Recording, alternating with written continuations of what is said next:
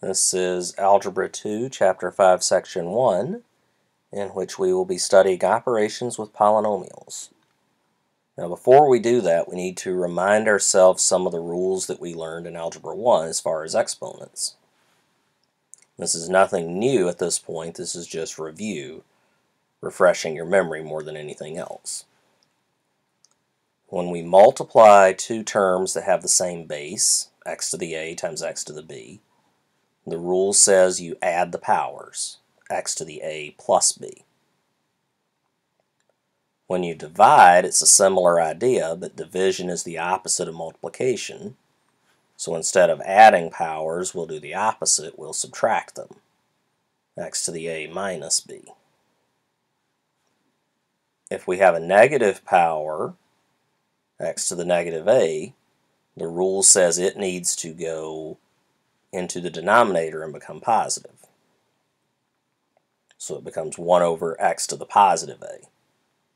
Similarly, if it's already in the denominator, then it will move up to the numerator to become a positive power. You just take those negatives and stick them in your pocket and save them for later. If we have a power inside a power, x to the a raised to the b power, you multiply the powers, x to the ab. If you have a product being raised to a power, xy to the a power, the power out here distributes to these two. It's not technically distributive property, but it's close enough for your purposes. Each term gets that power from the outside, so x to the a times y to the a. If it's a quotient on the inside, same thing happens. That power, again, distributes. Not the right word, but close enough. And then everyone's favorite, anything to the 0 power is automatically 1. The exception is 0 to the 0 power. That's undefined. But anything else to the 0 power is 1. Rules you already know, should be familiar with. Our main objective today is we're going to be simplifying polynomial expressions. Now, for us to say that it's been simplified, we have to meet 4 criteria, 4 rules. These are 4 things you need to look at to decide whether you've got the final answer or not. First rule is you can't have powers of powers. On the last page we had that x to the a to the b power. You can't leave it like that. You have to clean that up using that rule from the first page. Each base, each variable may appear exactly once in a term. You can't leave x squared times x fifth. You would need to combine that together to make x to the 7th. Fractions have to be reduced. If you have 9/6, you need to reduce that to 3/2.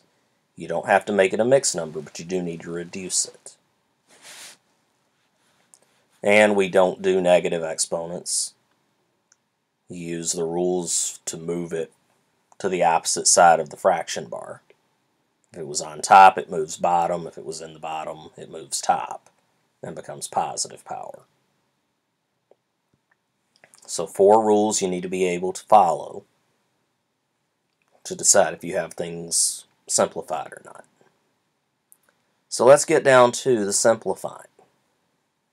We have 2a to the negative 2 times 3a to the third b squared times c to the negative 2. Okay. 2 times 3 is 6 times 1 from here.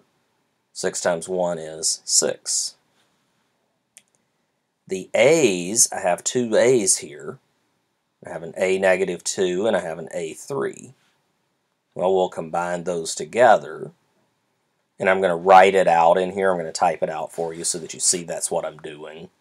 Normally I would skip this step and just go straight to the end. B's don't have any partners, so it just comes over. C doesn't have a partner, so it just comes over. Now, negative 2 plus 3 is 1, power of 1. The b squared is still okay. C to the negative 2 has to move down to become positive, because we can't leave negative powers. You'll notice I didn't put the 1 here on the a. It's understood to be a 1 if there's nothing else there. If it helps you to put it, put it. Not going to complain.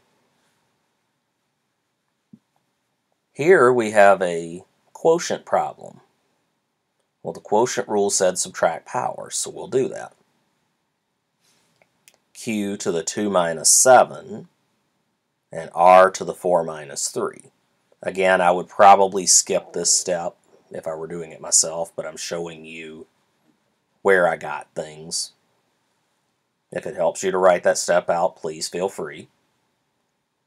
2 minus 7 is negative 5. 4 minus 3 is 1 for the R, so I don't need to put it. Q negative 5 is a negative power, so it needs to move down. Notice in both cases, everything didn't move down, just the part that had the negative power. Just the Q's. Just the C's moved down.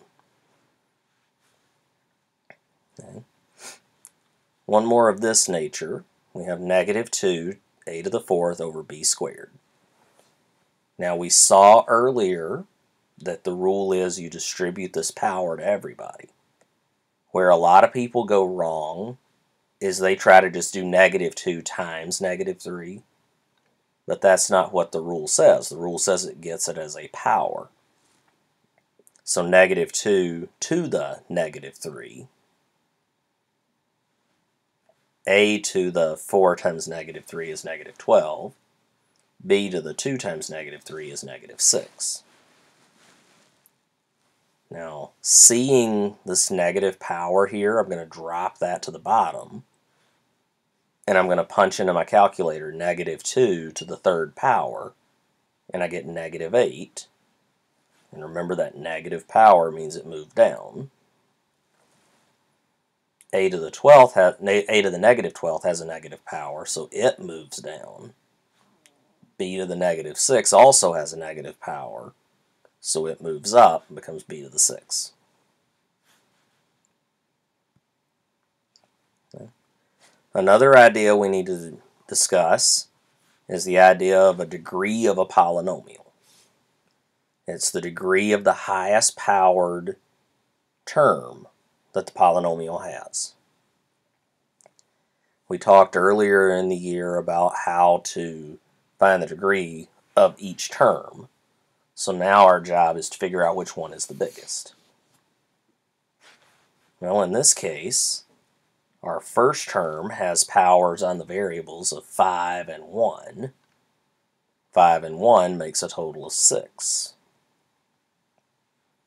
Okay. This term, 9x to the 4th, y to the 3rd, the variables have powers of 4 and 3, which makes 7. Notice we don't count 1 for the number. We only count powers for the variables. This term has variables of x and y. 1 and 1 makes 2. Who's the biggest? 7 is the biggest, so this one has a degree of 7. Okay.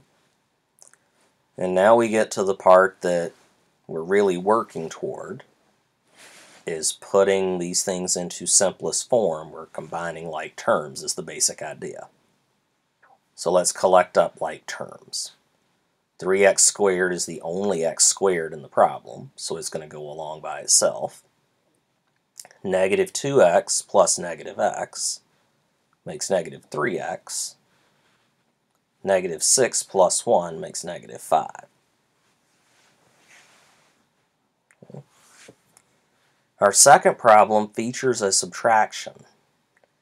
And a lot of times people get messed up with subtraction. So what I'm going to do is I'm going to distribute this negative to all of these terms and make it into an easier problem to work with. The first set of parentheses don't really need the parentheses, so I'm just going to drop those. Negative of x squared negative of 2x and negative of 5 gives us these terms at the end. And now it's just a matter of collecting like terms. So negative 2x squared minus 5x minus 1. Okay. We've added, we've subtracted, now it's time to multiply. Don't worry, we'll do division another time. First off is a fairly simple one, negative 2a times a bunch of stuff. Well, the rule would be you want to distribute. So negative 2a times negative 3a squared is 6a cubed. Negative 2a times negative 11a is a positive 22a squared. Negative 2a times 20 is a negative 40a. Okay. Nothing is alike, so we're done. We can use the same idea when we have bigger things to multiply together. We can just repeatedly distribute until everything in the first parenthesis has been multiplied by everything in the second parenthesis. So x squared times x squared times negative 4, 4x times x, 4x times negative 4, 16 times x, 16 times negative 4. Then we look at the terms that we have and see if we can collect anything. Negative 4x squared plus 4x squared cancels out. Negative 16x plus 16x cancels out. So we're left with x cubed minus 64. Okay. And as before, at this point, I'm going to ask you to pause your video, solve this problem, try it out. Don't forget to collect your like terms, come back and check your answer. So just like above, I'm going to distribute everything. 2x squared to each one, negative 4x to each one, and 5 to each one. And then we'll collect like terms. Negative 2x squared and negative 12x squared makes negative 14x squares. 4x plus 5x makes 19x. So 6x cubed minus 14x squared plus 19x minus 5. As always, hopefully, if you had questions along the way, you wrote those down. Bring them in so you can ask them. And we will see you in class.